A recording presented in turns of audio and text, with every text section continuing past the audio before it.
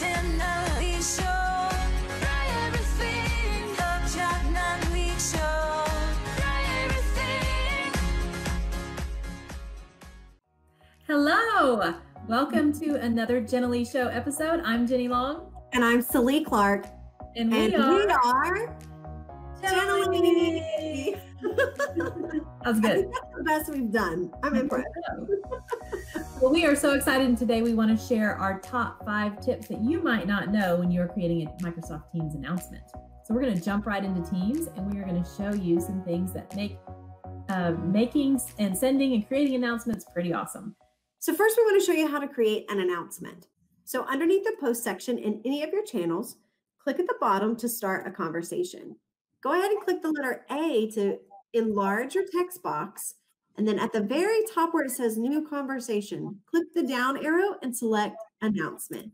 And boom, now you have a huge headline ready for you to type in. It's like a secret hiding gem down in there. Love it. You can type in it and you can also customize it. You can change the background color, or our favorite, you can select a background. I love backgrounds. All right, Jenny, which one's your favorite? I love the classes. I like the math one, math tools, or the art, or the music. I love the class ones. I know you like the fire breathing dragon. I do.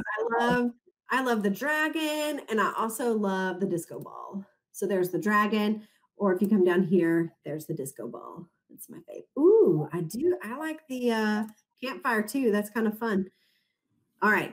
So those are some customization pieces you can do. But Jenny, what else can we do? Let's give them 5 tips.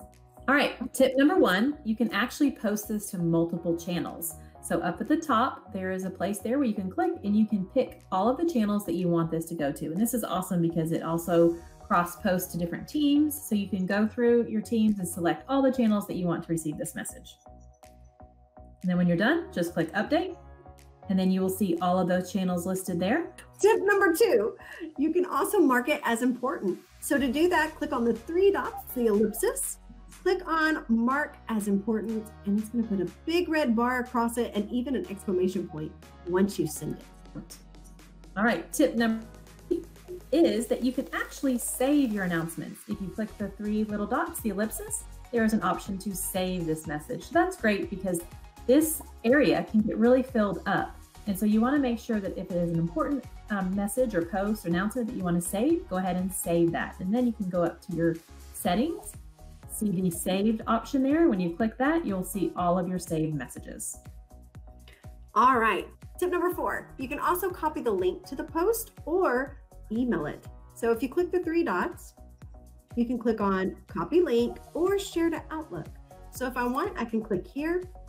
I can type in people I want to share this with, or I can even put in a contact list or a group. It already has the contents right there in the post. So I'm going to click send.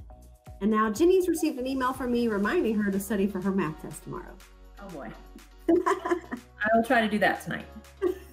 All right, tip number 5, and this is so cool. Also behind those 3 little dots, you can click and you can create a poll or a quiz using forms right there behind more actions.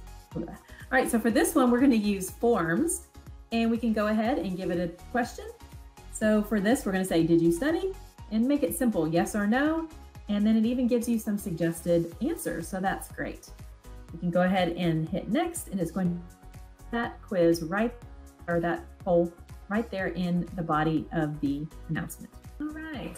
So there you see our poll right there with our announcement. So your students can respond and you'll get real-time feedback right away. So that's a great way to get quick assessment and see the progress using a poll or a form. All right, so we have shared 5 things that you might not have known are available in Microsoft Teams announcements. So hopefully those are helpful, and check them out and let us know what you think. Bye. Bye.